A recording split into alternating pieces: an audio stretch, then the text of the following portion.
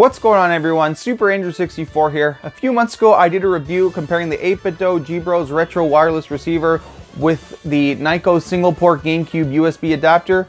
And if you remember, I did prefer the 8BitDo one over just because it was wireless, had a bunch of features that the Nyko one didn't.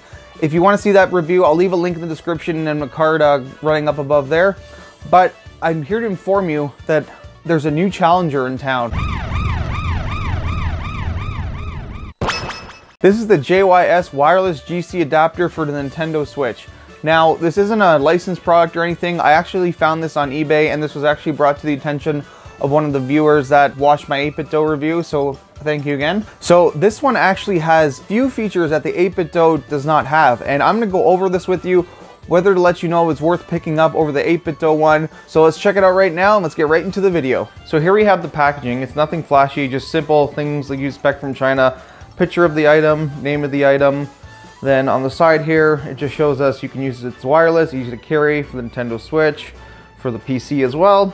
Then on the back, kind of funny here though. So it says you get the GameCube adapter, the cable band as well, Switch, just shows the features, and then Windows as well. The funny thing is it says batteries required, but it's covered by the sticker, but then it says built-in battery pack requires charging cable. Which it's kind of funny because I guess maybe that got lost in translation, but anyway, simple box. Here's the other side, just telling the name, nothing too flashy. Now here's a look at the instructions quickly. Now, you think something coming from China is gonna have lots of gibberish in it, words aren't gonna make sense, a lot of grammatical errors, spelling errors, but this one, everything was crystal clear. I understood everything they were saying, and I don't know, they must have a really good translation team, because this honestly, no spelling mistakes, understand everything step by step, everything's good with the instructions. So that's another rarity from China, I believe. So let's check out the adapter itself. So here it is. This right here is a capture button, this is the home button, and that's a turbo button. On the side here we have the switch button and the PC button. So basically when you're pairing, if you want to do the switch, you press that. If you want to do a PC, you press that.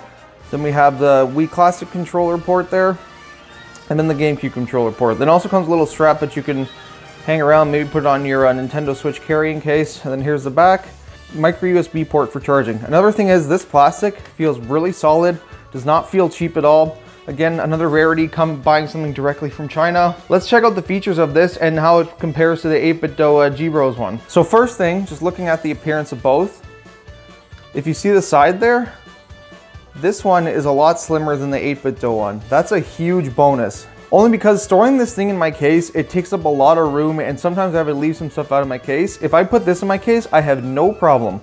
No problem whatsoever. Also on the back, you notice the 8BitDo one has batteries. This one does not. A huge, huge, huge plus. You don't need to carry extra batteries around. The battery life on the 8BitDo one really is not that great. It only lasts maybe a few hours for me. With this one, this lasts for hours and hours on a single charge. Again, another pro for this as well is the battery pack. Sorry, one more thing I forgot to mention. This is the light, so when you basically press any buttons there, it should pop up. See, so the blue means it's looking for something, and the red, I think, believe it's charging and needs to be charged. So let's check out this thing in action. Now, before we start, we have to pair the device to the Switch. So first you go to your controller settings, you go change grip order. Then what you do is you press and hold the S button on the adapter and the home. So these two buttons right here, then it should quickly flash. And there we have it, it's connected. Okay, so first I'm going to show you working with the GameCube controller. So all you just do is you plug it in there. So first, what you're going to have to do is you're going to have to go to controls. This adapter does recognize the controller as a Pro controller, so you're going to have to go into the settings and fool around with the buttons a little bit. So I just set both of these, L is my jump button, so I'll just send both of these to jump. Shield and grab, that's the same for me. So jump is X, actually grab is X for me. So remember, Y is jump, so it's opposite, so you just have to be aware of that. And then all that should be the same. Also, this does support rumble in the GameCube controllers, which is a nice feature. Just going to test it out and show you it working. So there we go. See? No issues there. Just practice my Mario combos. Yeah, so everything works fine. Tilt attack, special attacks. So it's working just as a normal GameCube controller. Now, another feature with this one is that you can use a wireless Wavebird controller with it. Now the 8-bit DOE you can, but you need an extension cable. But with this one, there's no lip here like the 8-bit DOE one has, so you can just plug it right in. See? No problem there. So let's try it out. See, it works perfectly fine.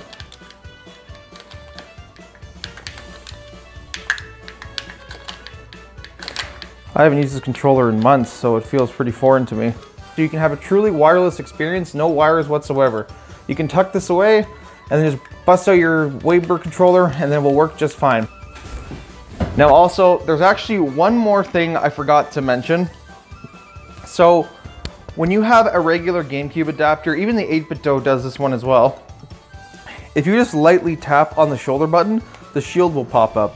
But with this one, unfortunately, you have to press all the way down. See, if I press lightly, shield doesn't come up. But if I'm pressing all the way down, it pops up.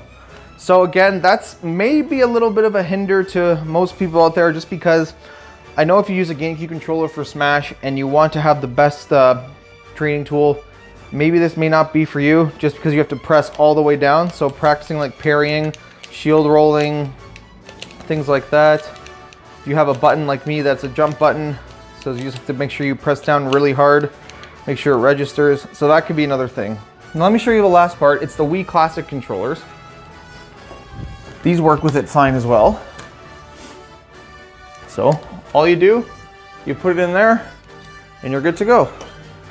So this works fine as well. So this could also be used with the NES games, which I haven't played in a while, so they're probably not on my screen here. If you have a Super Nintendo Classic, you can use this with that. So what are my final thoughts on this? I think this is an excellent way to have a portable GameCube controller experience on your Nintendo Switch. It has a built-in battery pack, which is huge, not like the 8-bit DOE one where you need to carry around AA batteries with you. And this is a lot smaller, it's a lot lighter, it's easier to store. And if you're on the go and you want to play Smash and you don't want to carry around your dock or your GameCube adapter like the one you plug in, this is an excellent alternative for it. If you can get past the shielding button just not registering until you click all the way down, I think this is a great way to experience Smash on the go. And if you're a big Smash fan like I am, you want to play Smash whenever and wherever you can. So this was my review of the JYS Wireless GameCube Adapter for the Nintendo Switch. Sad but true, I do prefer it over the 8-bit DOE one just because it has that built-in battery pack. That is probably the biggest thing for me, and also it's a lot smaller than the 8-bit DOE one, so this is a lot more portable. It doesn't feel cheap. This is directly from China, but it does not feel cheap at all. And yeah, this is my go-to for a wireless GameCube adapter. So let me know what you guys think in the comments down below. Do you guys still go with the 8-bit DOE one? I'll leave links for both of those products in the description below. This is Super Andrew 64 signing off. Make sure you subscribe, hit that like button, and most of all, have yourselves a one update. I'll catch you guys in the next video. Thanks again for watching my videos.